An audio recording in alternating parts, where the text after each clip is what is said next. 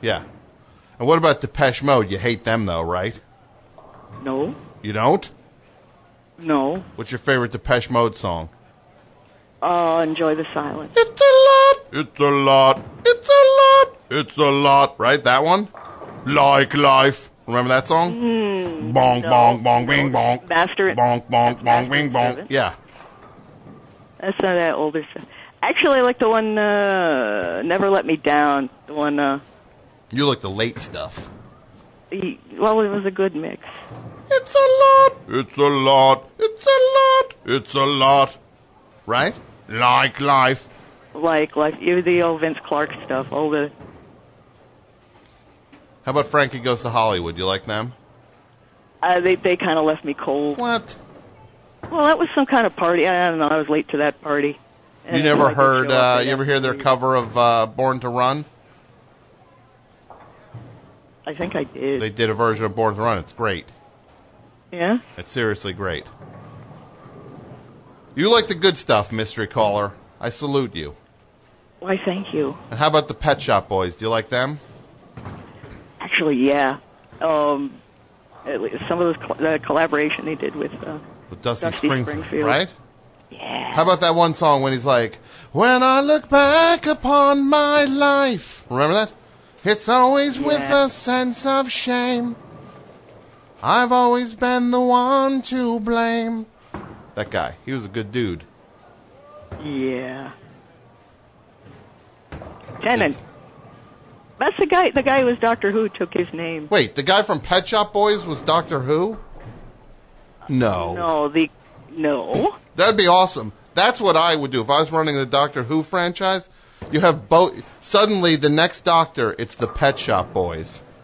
He's like split in half. Not? Has there ever been a Doctor Who split in half? Dudio loves Doctor Who, and I refuse to talk about it with him. And he's always like mentioning to me, like, "Hey, what about the like?" And he always wears the scarf, like the one guy. Remember that one guy wore the scarf? That one doctor? Baker. Yeah. Tom Baker. Right. He has a Dudio has a scarf like that. And I refuse to talk about it. But what if all of a sudden out of the TARDIS came Neil Tennant and Chris Lowe, right? Was that who the Pet Shop Boys were, right? Exactly, and that would be Major Camp, and it would sell. That would be the greatest Doctor Who. Then I would be into Doctor Who. If suddenly they came out of the TARDIS and they were just like, I could leave you if I tried. I could love you, say goodbye, and I could. And left to my own devices, I probably would. That'd be the best Doctor Who ever. I'm pitching that. How do we get that going? Sold. Or sold. I might recommend you stay off Twitter. Right?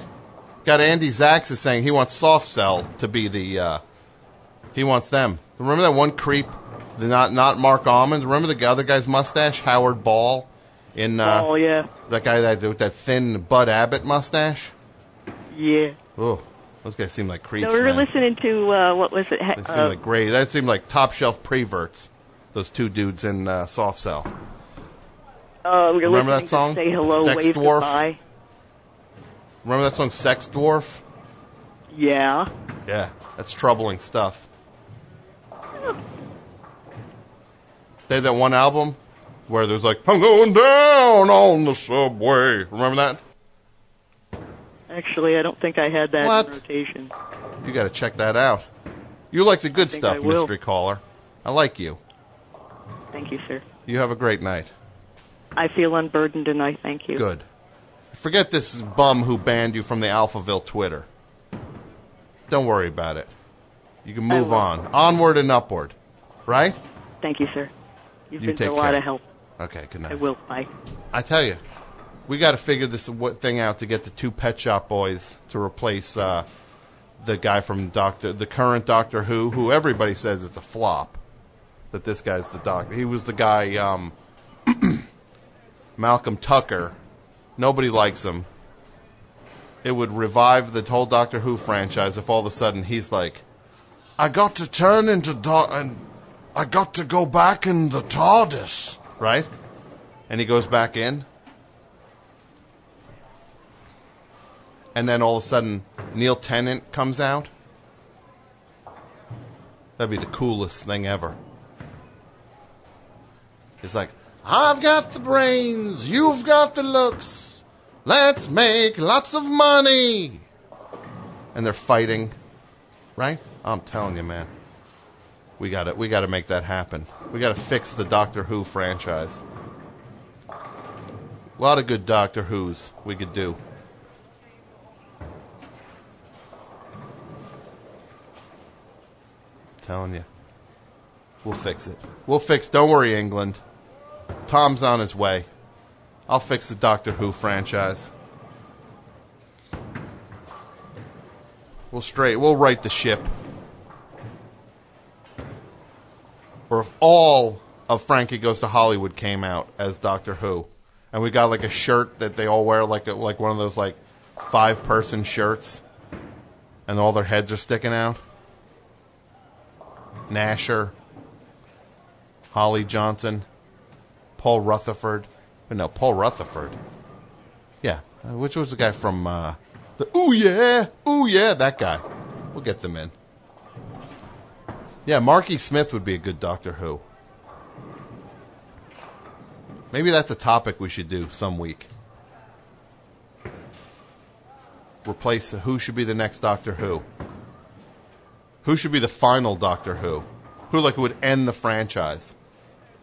Matt Berry would be a good Doctor Who. Well, I do like him just coming out as Doctor Who. Would be pretty amazing. Right, Mike? Mike doesn't know what he's talking. Mike goes, yeah.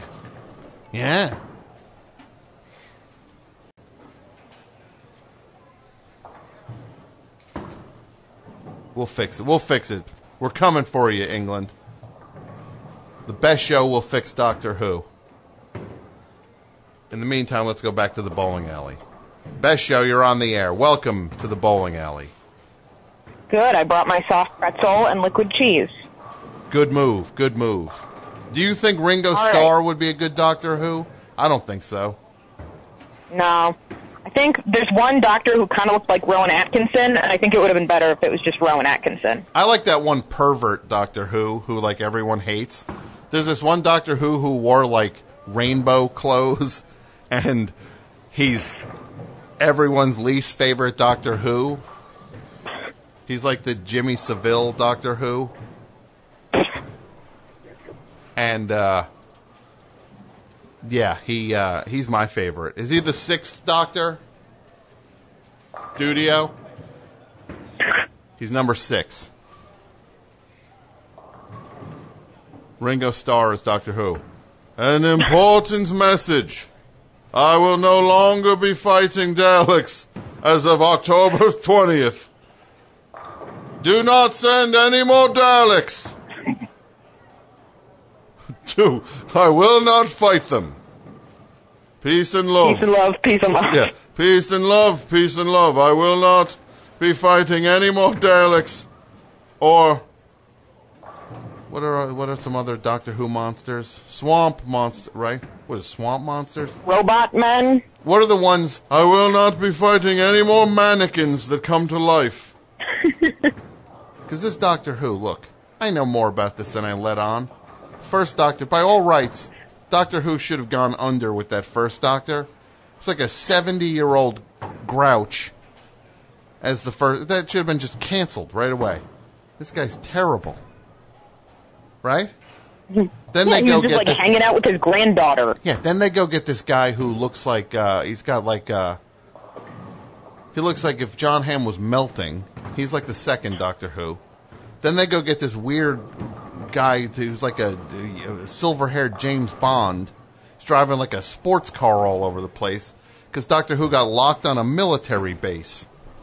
And there was some guy, I cannot give you the keys to the TARDIS. Then they go get Scarfs, whatever his name is. What was his name? Tom Baker. He shows up. Then they get the guy they get some clean cut. He looks like a Richard Chamberlain type.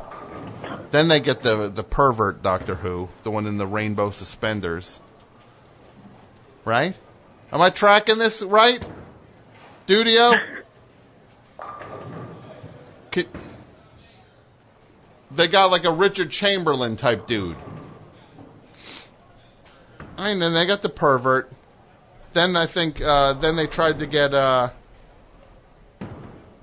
wasn't there like who was next?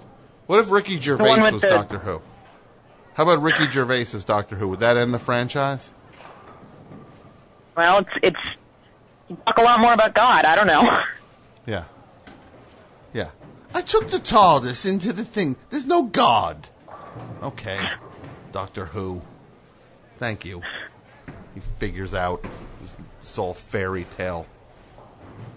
Doctor Who's bumming everybody out. Somebody in the chat said Andrew Dice Clay is Doctor Who. That'd be pretty amazing. Right? Would his wife be his companion? Just picture the yeah, that'd be great. Picture this. The Pet Shop Boys were Doctor Who. They go back on the thing, back in the TARDIS, and then he regenerates. Isn't there only like one regeneration left for this guy too? How are they going to keep that going? Huh. I guess they're boxed in. There's no way of cheating the rules on that. Yeah, no franchise has ever just rewritten everything to make it happen again. And all of a sudden, out of the mist, the TARDIS doors fly open. Who's the next Doctor Who? And all of a sudden, you see this leather jacket, and it says Dice on the back. And he comes out, and he goes. He's like, look, this trip in the TARDIS could take 10 minutes, or it could take an hour. Back, get it? And then his assistant would be like the wife. She'd be like, I thought we could go fight the Cybermen. Look at some of these Doctor Who's. We got to do, this is a whole show, right? What do you think about that, Mike? Mike's against it. Mike hates anything fantastic. You got to watch some of these Doctor Who's, Mike. I've tried so many times. I get these Doctor Who DVDs I bought, and I watch it, and it's just like, holy moly, this is some of the worst stuff I've ever seen.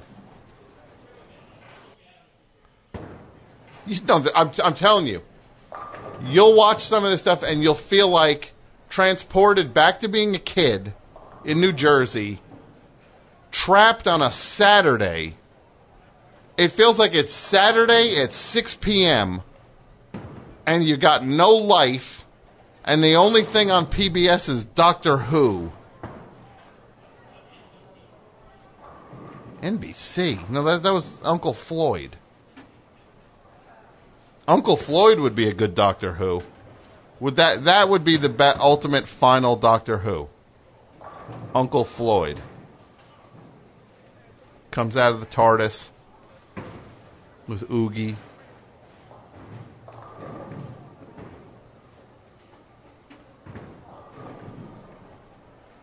Looney Skip Rooney. Best show, you're on the air.